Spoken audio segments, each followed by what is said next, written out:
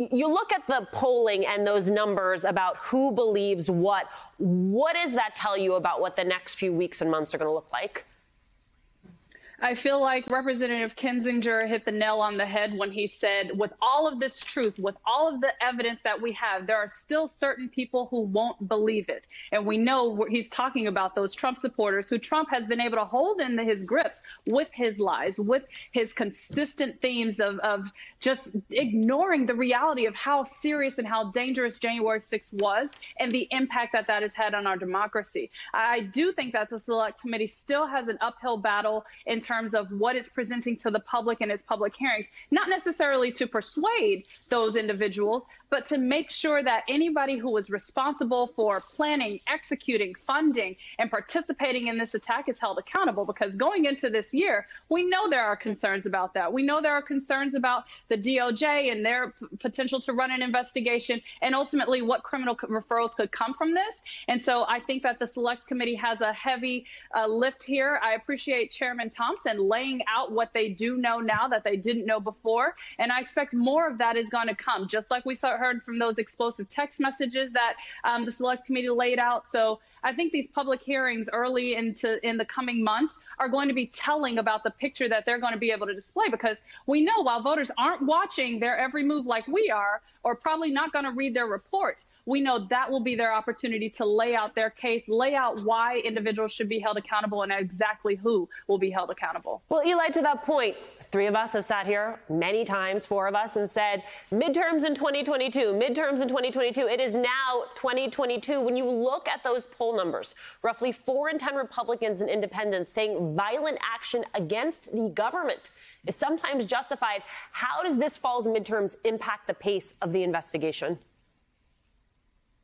Well, I don't know that I think, given that the midterms are out there and that there is the prospect, very real prospect, that Democrats lose control of the House, this committee understands that they need to wrap this up quickly. And I think the goal is to do that by the middle of the year. And that's obviously driven in part by the political calendar. But I think, when you look at it in terms of the politics, I mean, this is tough. This is not necessarily a huge issue that you're seeing Democrats running on. In fact, it's become, January 6th, the insurrection, Trump's big lie, all of that is more central to the politics on the Republican side rather than running away from it.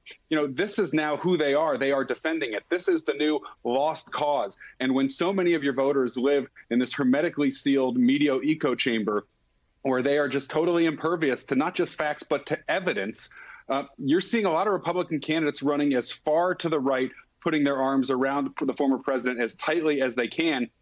And you're not seeing on the left, you're not seeing Democrats out there. I mean, they're going to talk about it. You just get the sense that that is not going to be the issue. Saving democracy is not going to be the issue that gets voters to the polls. If anything, it gives them maybe a little more motivation to come up with some way to address voting rights, so that their base, the Democratic base, isn't frustrated that Republicans have passed all of these laws predicated on Trump's big lie at the state level to make it harder for people to vote. And the Democrats, who control every lever of power in Washington except for the Supreme Court, haven't done anything, haven't come up with a federal response. And I think that's where the pressure is going to fall on Democrats, on the White House, and on the Democratic majorities, slim majorities in Congress over the next few months, is to try to come up with some legislative response to what Republicans have done around voting laws. Juanita, do you agree?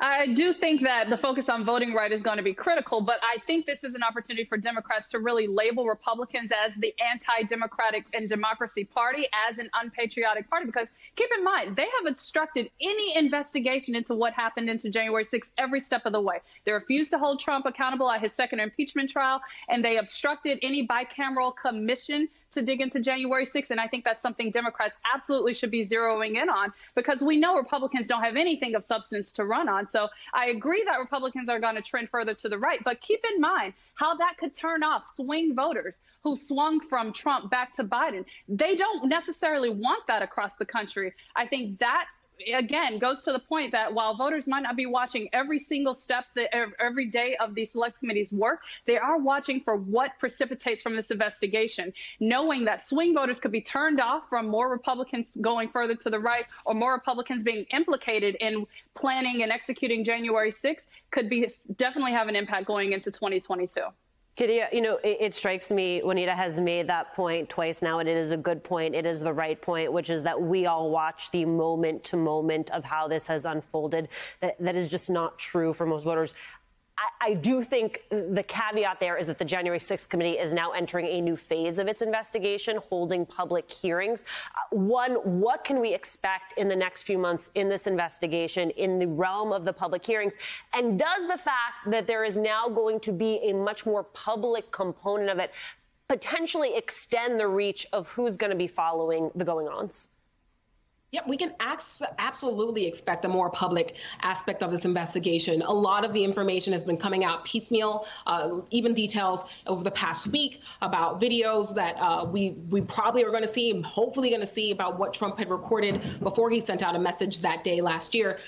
We're going to see a lot of information coming out, and it's going to help the case, because as we saw in the past public hearing where we heard from Capitol officers and their emotional, powerful testimony, that resonated with people who were there, people who saw what was happening, hearing their firsthand accounts of what was the truth of the matter, as opposed to what has been spun or what has been changed, what narrative has been changed in the past several months and now year after this investigation started. All of that is hanging in the balance right now. I mean, what we can expect going forward is that to put this in front of the American people will be beyond important at this point, because considering that all the attacks on democracy have happened not in a dramatic video, not on a dramatic scene or camera, or on many American screen in the past several months to the year, a lot of them have been happening on the local level. These attacks have been against elected officials. They've been misinformation from elected officials as well. We've seen so many bills, as mentioned earlier, that have really taken attacks on restricting